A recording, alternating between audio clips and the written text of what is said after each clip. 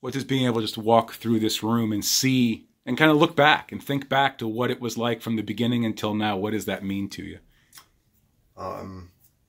Sort of gives you chills sometimes to think of all the times that you'd sacrifice so much to go out on a road or take a long trip, you know, Chicago or Toronto or Winnipeg or any place that we had to go to play hockey. And as much work as that was, and as dedicated as he was, it was just things that you'll never ever be at again. And it's so the sentimental value of that is just amazing. So, and it was a lot of fun, a lot of fun.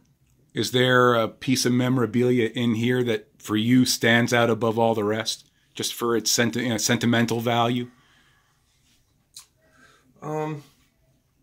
Probably some of the early things were really important. You know, when they first started playing travel, and I mean that's a banner that they had, and it was kind of behind here now. First started to play travel, though, you know, they were young and they were fun, and they weren't. It wasn't all about competition and winning. It was about, you know, having fun, and they were young. And those kinds of things are the memories that we really remember. To see him now, to be able to add some Olympic memorabilia into this room, what would that mean to you? Well, that's already, you know, it still doesn't even set in completely. I know that when he steps on the ice, it will. We do have some things like this picture here from the Deutschland Cup with a USA jersey. And in fact, I have that very jersey in the other room.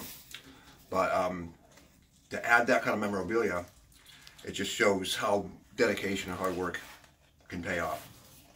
What made him so dedicated, so hardworking? Everybody I've spoken to says the same thing. He just went about his business in a professional manner, even at a young age. You know, I don't know what it was, other than the fact that when you're raised in a middle-class family that has to work for everything, that's kind of how you learn things have to be. You know, and that's how we always were. So he kind of picked up on that, and I'm very proud of that. So has it even sunk in yet? No, I mean, that he's going to play?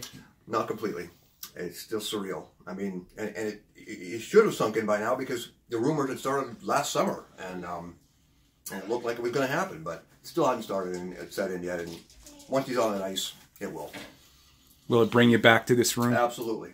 Absolutely. And you know, I have jerseys on the wall there from his years in Finland, 3 years there and 2 years in Jokerit, and those kinds of things just show the journey. You know, you go from this wall, from squirt B and squirt A travel, all the way around to the second best league in the world right there. So, and you got to feel like, did you ever imagine when he first started playing so many years ago that it would turn into this? Not even close. Not even close. And I guess, you know, that's the thing that amazes me the most, is that everywhere he's gone, he has done something great, something that's been better than what's been done before. And it just keeps happening over, and you always wonder, when does it end? But he doesn't. He just keeps going from one thing to the next, and it's just amazing. And he obviously become a big fan, a huge fan now. So instead of being dad anymore, it's biggest fan. So it's fun to watch.